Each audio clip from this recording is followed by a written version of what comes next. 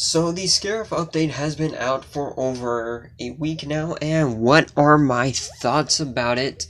So the Scairf update was the final major update for Battlefront 2, the final update where we're going to get massive bits of content and regular updates, monthly updates, which honestly was a pretty sad thing to see. And there have, and by the time this has all happened, some of the developers from Battlefront 2 have actually stayed to work on patches for bugs and everything, which this update has a decent amount of bugs, not gonna lie.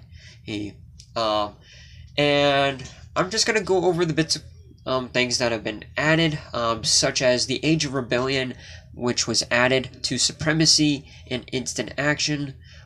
And the playable maps are Hoth, Death Star 2, Tatooine, Yavin 4, and Scairf. And not only that, Scairf has been added to co-op alongside with the Resurgence class Star Destroyer and the MC-85 Star Cruiser for the Age of Resistance.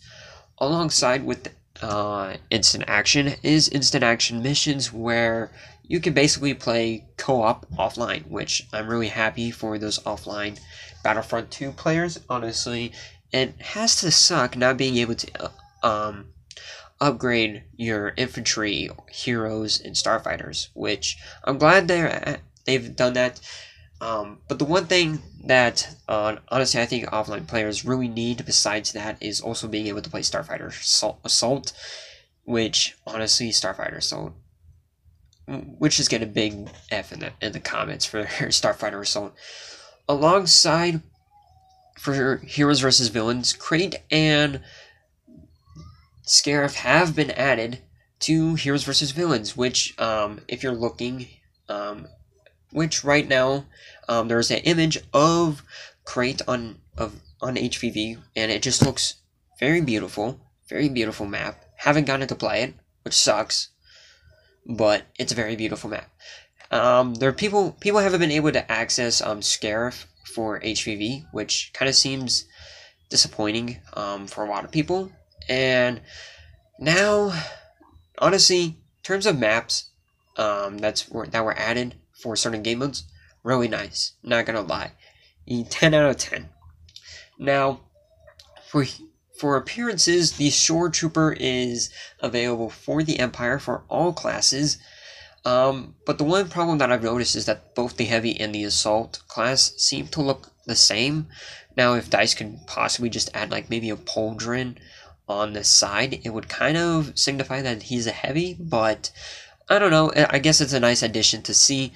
Not only that, the Empire, as the Empire, you could play as the Snow Troopers for the Assault and Heavy, and for the First Order, you can now play as the First Order Snow Trooper for the Assault, which I don't know why they haven't done that for the First Order, and it's kind of sad that besides the officer, there's only one appearance for the First Order, which kind of sucks. And it also sucks how we don't have any Shock Trooper or even Shadow Trooper appearances for the Empire.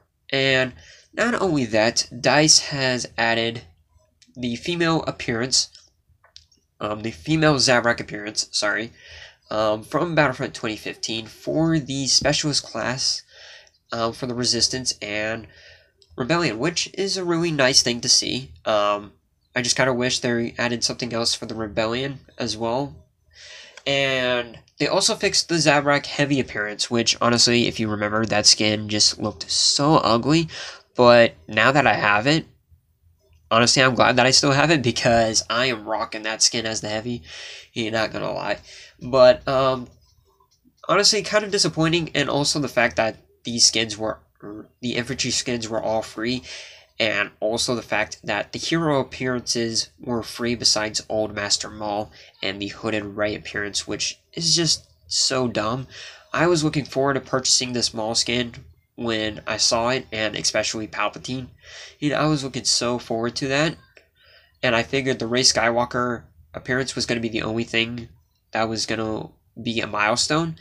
And currently at the moment, DICE have actually fixed the 5,000 kill count for Maul, which honestly I really don't mind because it actually feels like I've achieved something, and it's just really nice to see that Maul's getting a skin, which is 75% not accurate because he's actually missing the hood that's supposed to be on his outfit, which honestly I don't really care. It's just a small change. I don't know, not that big of a deal as long as Maul is finally getting a new skin.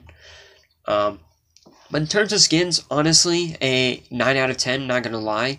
The only problem that I had is that for some reason Kylo Ren's reforged appearance made him look very buff and thick. I don't know why. Maul skin being 75% accurate, and the fact that some of these appearances were free or locked by challenges. So honestly, not a bad update, if I'm gonna be completely honest. And this Scairf is a very beautiful map. I missed it when they added it back in 2016 when Rogue One came out, and Scairf was just such a beautiful map. I really was disappointed that I couldn't play Scairf for Battlefront, and I was kind of disappointed that they didn't add Scairf into this game, but it's been a long wait for Scairf to return, and honestly, it's just really nice to see.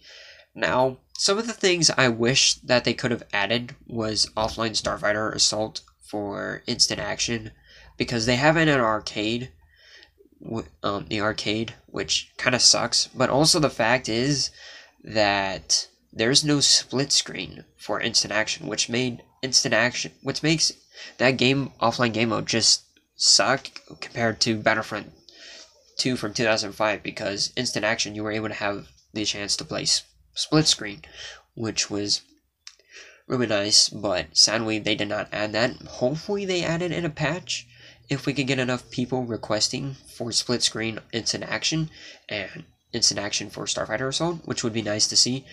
Not only that, something that everybody has been asking for, and even something that Dennis Bramvell even said, is that they are going to be adding private matches. Private matches was supposed to come out during the part 3 of the Clone Wars DLC season, and never arrived, which was very disappointing. I was kind of sad about that. But not only that, the Psycho Rifle has gotten a buff, and it's so nice to use it now. The Wookiee Warrior got a slam ability, which I guess is alright. I didn't see the necessary change for that, which that was actually supposed to come back in February, which I don't know why it took so long. Now, that is pretty much it that I've gone through.